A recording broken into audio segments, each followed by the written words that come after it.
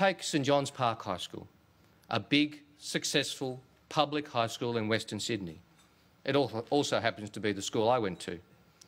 St John's Park has used their improved funding under the Gonski model to invest in intensive support for their special education students as they transition into the workforce. Frankly, even just a year ago, most of these students would have been transitioning not to work, but to welfare.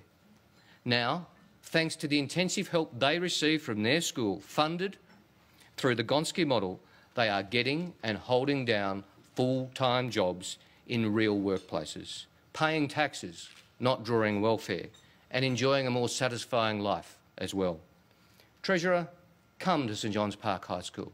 Tell St John's Park High School that investment in education and schools doesn't have an economic benefit. Explain why you think a corporate tax cut is a higher priority than investment in our schools.